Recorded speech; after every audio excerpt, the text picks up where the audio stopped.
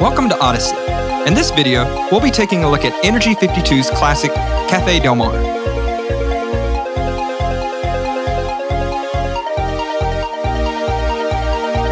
Let's take a look at the chord progression.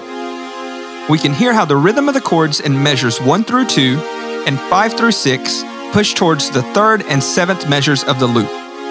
During the 4th and 8th measures, the rhythm is more relaxed.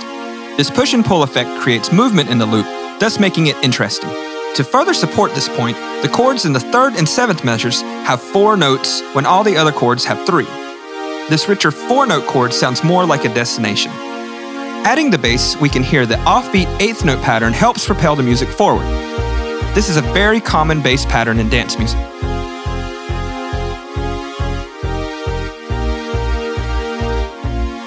Let's take a look at the top layer.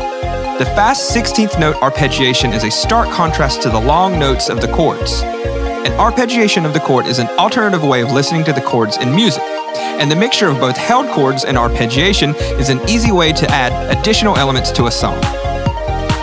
Thank you for watching. Be sure to check out more videos as we continue to explore and analyze some of the biggest hits.